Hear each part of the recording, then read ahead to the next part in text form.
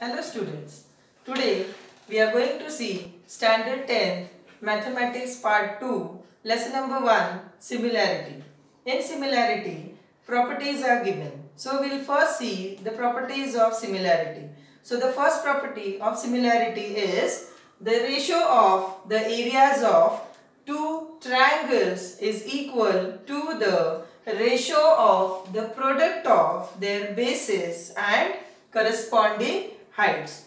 So to prove this property, we need to draw two triangles. So why to draw two triangles? Because in a property here it is mentioned two triangles. So we'll draw two triangles where we need its base and height also. So accordingly we'll draw the figure. So here I have already drawn two triangles. So first is triangle ABC and triangle PQR. In triangle ABC, this AD is perpendicular to BC and PS is perpendicular to QR. So this perpendicular distance is nothing but the corresponding heights, and BC and QR are the bases of the triangles. Now students, you have studied in previous classes about area of triangle. So what is the formula of area of triangle? Yes, so area of triangle is equal to half into base into height.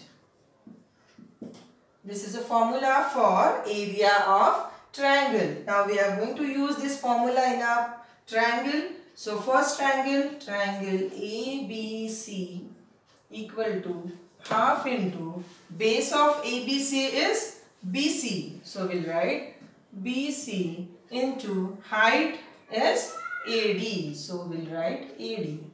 Now the second triangle area we'll find similar way. Triangle PQR equal to half into QR into PS.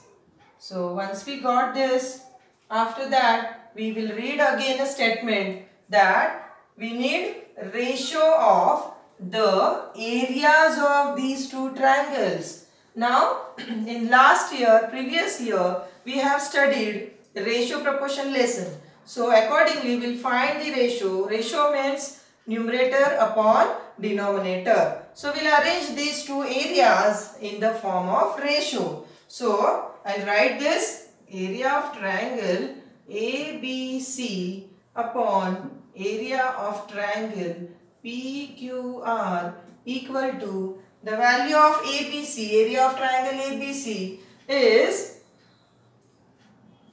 half into BC into AD, and for PQR half into QR into PS. So this is again a ratio. Now if you observe the ratios in this, similar terms are there or same terms are there, that can be cancelled. Now the remaining terms we'll write it here. So what is remaining?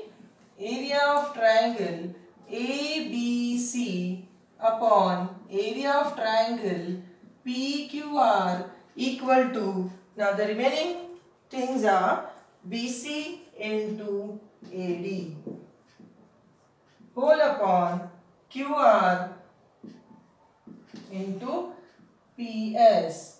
Now in this figure, in our figure, this BC is nothing but the base and this nothing but the height. So now for this I will denote the letters. So for this is the first area. So I will write A1 upon, this is the second area. So I will write A2 equal to, for this BC base I will consider the letter B1, that is base 1 into H1 height 1 whole upon, this is B2 into H2. B2 into H2. So this way it is easy to remember A1 upon A2 equal to B1 into B2 upon B2 into H2. So this is the first property. Now from the first property, now we are going to derive the second property. See students, now suppose in this triangle, now you can see base BC and Q are of different length. Suppose if these lengths are same, if the length of BC and length of QR will be same, then we can see accordingly this: if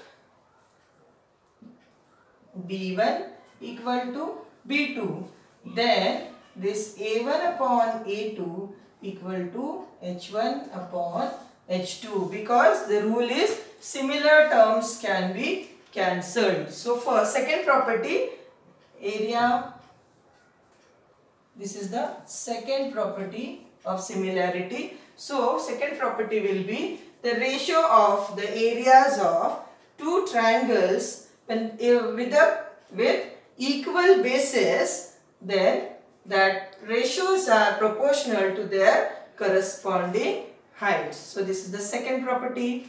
Now on this we can prove the third property also. In that, now again if you observe the figure here, AD and PS, both the heights are different, but suppose if this AD and PS both are same, or the triangles are with the equal height, then what will happen? See now, if H1 equal to H2, then A1 upon A2 equal to H1, H2 will get cancelled, and what will remain? B1 upon B2. So this is the third property of similarity.